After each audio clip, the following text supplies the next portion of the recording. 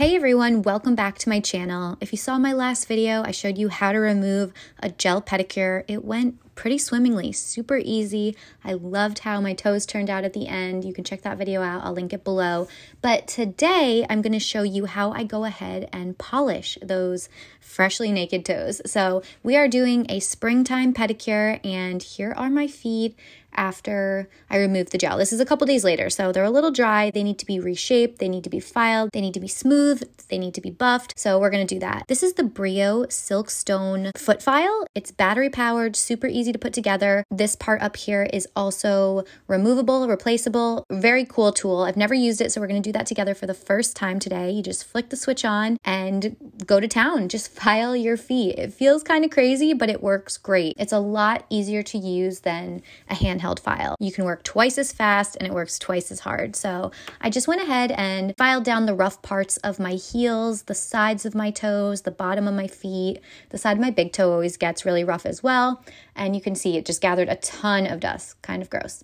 But from here, we're gonna go ahead and reshape our toenails. So my toes were a little crooked. I had cut them down before I removed the gel pedicure, so they really just need to be reshaped right now. So using a medium grit file, I'm shaping them just into a squarish squoval shape. I don't want the corners to be too sharp, but I also don't want the toes to look round, so a squoval look is usually my preferred pedi style. Once I'm all done shaping, I'm gonna just brush off some of that dust, apply a little bit of cuticle oil to each toenail so we can push the cuticles back.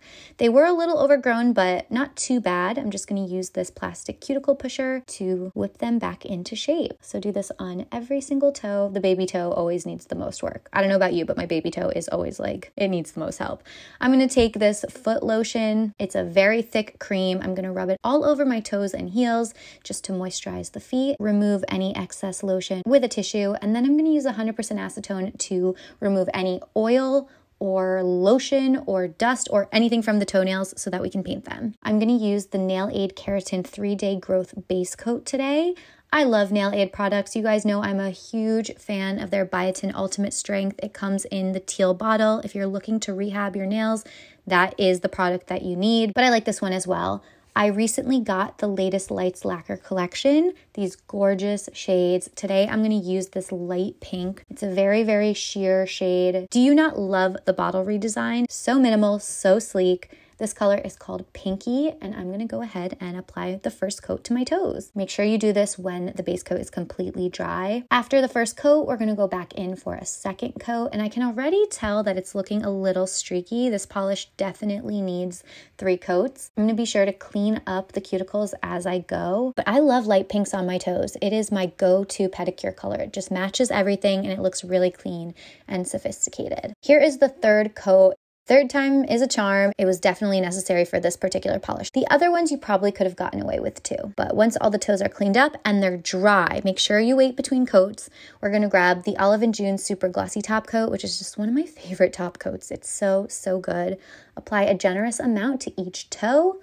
And that is really the end of this pedicure. I'm gonna pop out my toe separators very gently.